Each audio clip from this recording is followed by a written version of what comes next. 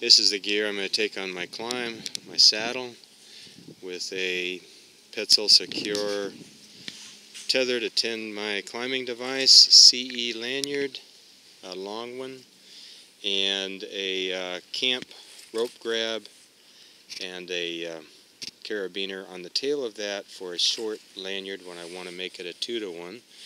And then I'm going to use a hitch climber pulley, friction hitch for the DDR T-leg. Here's my Saka CT foot ascender and the rope runner. And this is inside that black bag is my traverse kit. Alright, here's the climbing line ready to go up. I've tied it with my normal half of a whipping knot, and it goes up with a couple half hitches to the end of my line, and it'll go up to the canopy anchor. Once it clears, I know that I've got enough, and that's when I'll step on my throw line and tie my pear-shaped screw link onto the line.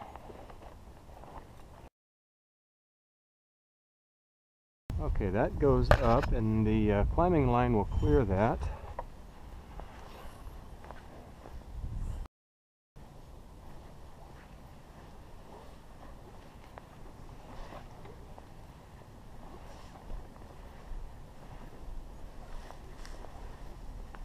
Now the anchor is set. I take off the throw line, put on a stopper knot,